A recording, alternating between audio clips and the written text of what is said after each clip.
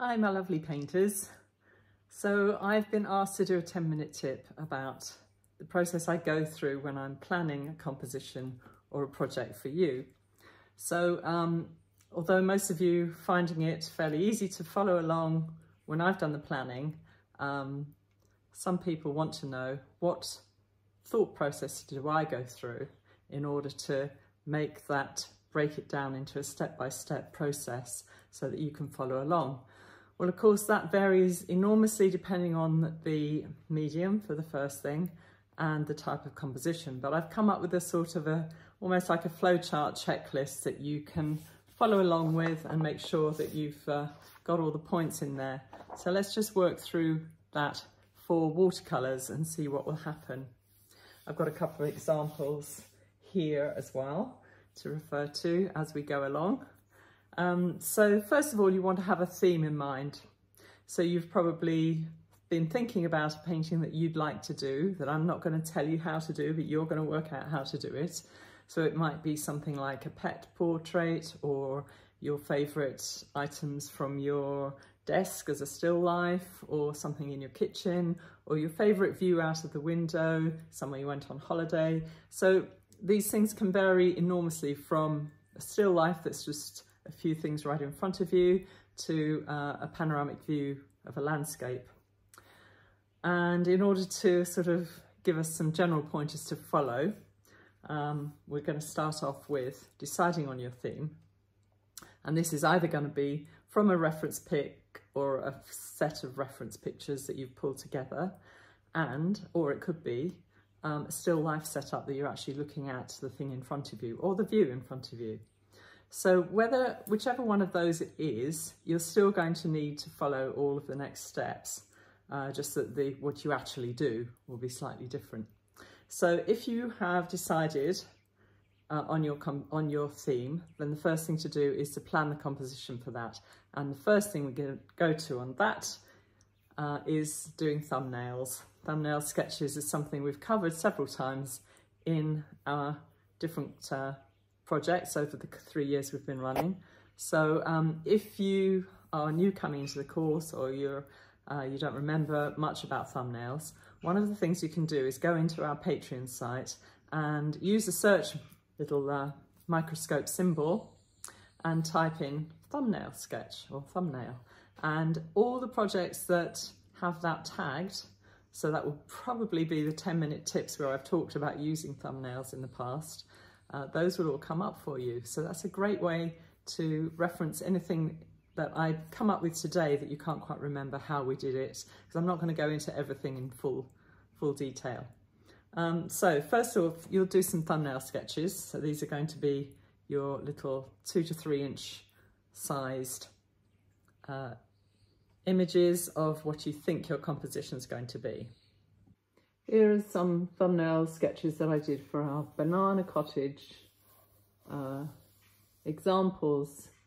Try different formats. So here's a square format, a vertical rectangle. I could have also tried a horizontal rectangle. I could try 2 different views of the same format. But basically what you want to do is just stick to the bones of the subject, with the large shapes going in first, and then you also want to think about where the lights and darks are going to fall, so you can tell if the composition is pleasing in terms of lights and darks and a focal point.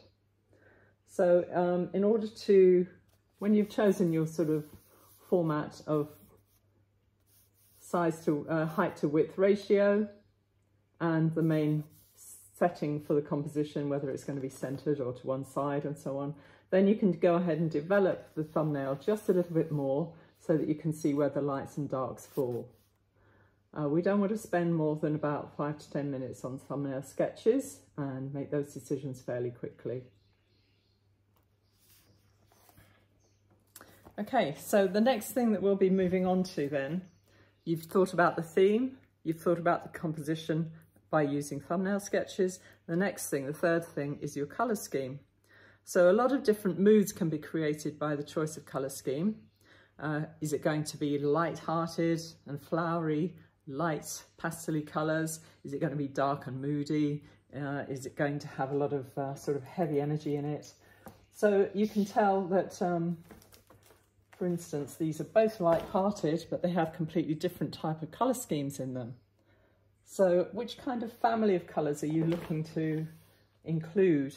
It also maybe contingent upon which colours you have, or whether you need to go and get some more.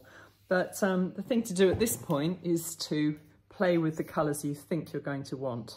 So what I mean by playing with the colours is you can do something as complicated and organised as this, where you're creating a chart to decide like which blues are going to be the basis for my composition, and how do the other colours I want to put in there react with that blue, and everything's labelled. Or it can be something as simple as just dashing down the colours you intend to use and see how they go and blend together in the corner of a page. Try to keep notes in pencil as to which hues and pigments you've actually used, including the brand names, because they do vary from one to another. So that's playing with your colours. So we've gone 1, the theme, 2, composition, 3, the colour scheme. Number 4, sounds simple, but it's probably the most complex of all, is the order of work. So this constitutes a lot of subcategories, and that's going to be where you want to spend the bulk of this planning process. I'm estimating that I probably spend about 2 hours planning a good painting. Could be a lot more than that if it's a large and complicated one. It could be less than that if it's fairly simple, or I've done the kind of painting before. So if this is your first time that you're actually planning a composition from start to finish, you want to pay a lot of attention to the order of work. So the kinds of things we need to think about are there any lights and whites in there that need saving or painting around? In this example, you can see we've got quite a lot of light, and in watercolour especially, a lot of the success of a painting will depend on whether you've saved any whites or left them alone so that they sing out and become the little sparkles in the composition. Here's another one where the whites are fairly key to the composition working. And these were painted round rather than saved. In this one, I did save them, a lot of these, and you can do it, as you know, with masking fluid or with a resist. These are done mostly with a resist, sort of white or wax crayon and pastels. Some areas were just avoided, like this is not painted at all. And so it's a mixture of all the different methods that you could use. And that's key. So one of the things you'll be thinking about is to do that first. You need to plan, if you're leaving the whites alone, you need to plan where they're going to be so that you don't make any errors and paint over them by accident.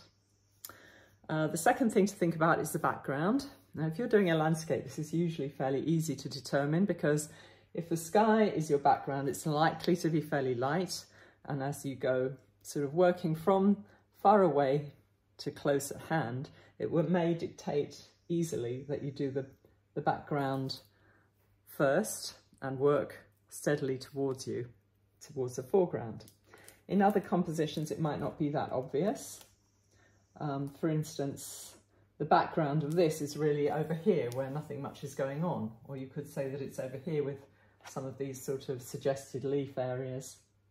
So if you have an area where the background is much darker than the subject matter, that's another situation where you may not want to do the background first, because you don't want to put dark colours on and risk them running into your subject matter. So with the proviso that we nearly always work from light to dark in watercolour, you then want to combine that thinking with, how am I going to do my background? Do I want to do my background first, if it's a light background? Do I want to do my background last? Is it a portrait of a flower that could possibly work by itself, and then you decide if you want to put a background in afterwards? Or do I need a background at all? Some images these days especially have a nice sort of clean modern look. If you're able to keep the background pristine white, you maybe don't need to put the background in at all. So that's in your order of work. You're going to think about the whites, saving or leaving whites first. Second, when is the background going to happen? And is it going to happen? Third, washes and layers. So this is the main bulk of what you're going to be doing. You need to build up the image with washes and layers. And generally you want to start with nice thin, light washes and build towards thicker, heavier washes with more colour in to complete the smaller areas. So when I'm talking about the big soft washes, I would have done a wash of this general light colour for the lawn here and a wash of the blues, maybe not too much blue through here, but there would have been touches of it. This green wash would have gone all the way up under here because this is all basically green area. So what I'm looking for is an underlying unifying common denominator, if you like a maths analogy. What's the common denominator here? There's a light green that pulls it together in a lot of the areas. Obviously you're not going to wash it over everything because some of those things we don't want green under the pinks. That wouldn't be nice. But in the general background areas, you can usually find a colour that will pull it together as a base colour that you can then add to add features or texture. So washes, you work from lights to darks. Sometimes you will want to work wet into wet while the previous layer is still damp or wet. You can throw other colours in there to get runny effects or soft edges. If you don't want that, you must wait till they're dry and then you do crisp edged subsequent washes, which will probably partially cover the initial washes. And that's how we would build up all these different layers here with the pinks and the lighter colours. And then finally, you want to look at creating intensity in your picture. This wouldn't work if it didn't have some darks in there somewhere. So we're looking for the shadow areas, the crevices, and the verticals. Now, very often if you're doing a landscape, this becomes very obvious because tree trunks and arches in buildings, those kind of things, always have the darkest shadows. But it helps to have something that you can give a nice, good, dark section to. And a lot of watercolour paintings fail because they just don't get completed with that darkness that's needed to make the lights sing out. So it's all about the contrast in the end. And that pretty much covers everything that you're going to need to know. There are some other things to consider, like if you're going to add mixed media elements into it, when are you going to do that? Will they go on at the end, or do they need to come in part way through? Or are they part of the base before you even start to think about saving whites? Other things to consider, we've touched on slightly, is texture techniques. Things like dried brush, spatter, and maybe adding in things like granulating medium or other elements like using a wax crayon or pastel to give an added texture to the surface of the watercolour. Those you'll have to think about when they come in and when they're needed. They're probably going to be interspersed between your layers and your final intense darks. So I hope this has been useful for you. If you've been following along our club for the last 3 years, you'll know that we've got a lovely back catalogue of projects that incorporate all of these things in one way and another. If you are new and just discovering us, as I mentioned before, if you've joined the club, you'll have access to the back catalogue and you can find any of the reference points I've talked about. If you want to find out more information about how to do each of those techniques, you can just put them into the search and all the projects involving those things will pop up for you, including 10-minute tips. Okay, so thanks for watching Immersed in Water Media and this 10-minute tip on planning your own composition. Bye for now.